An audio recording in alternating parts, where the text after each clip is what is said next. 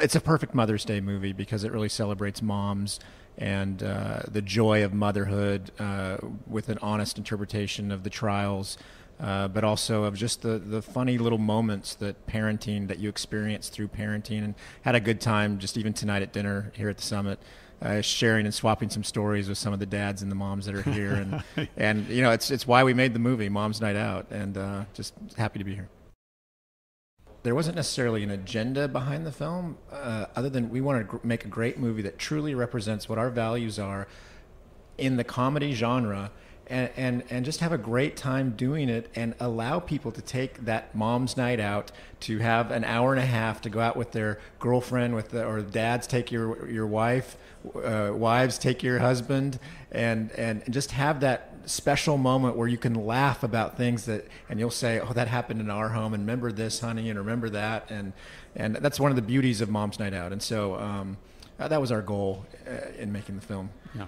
Yeah, my goal is, I think there's a sacred trust going on between the Christian audience and us as filmmakers. Sure. And they expect every film to be better. And they expect every film to be more, to have better production values. And we're striving for that. And, the tickets are the same price. The popcorn's the same price. So when you go see Mom's Night Out, I want it to compete as a comedy. I want you to laugh as much and enjoy the film just as much as you would in any other comedy out there. But then guess what?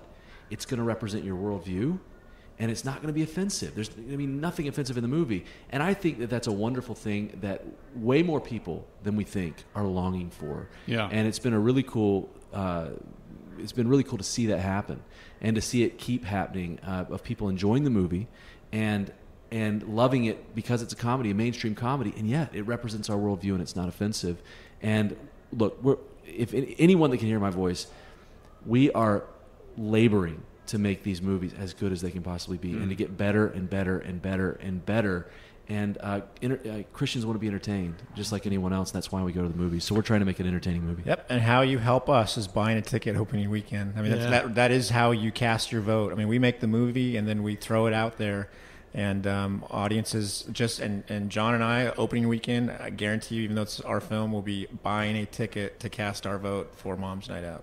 So we got a ways to go. It's Mother's Day. It's still May, but it's never too early to talk about it.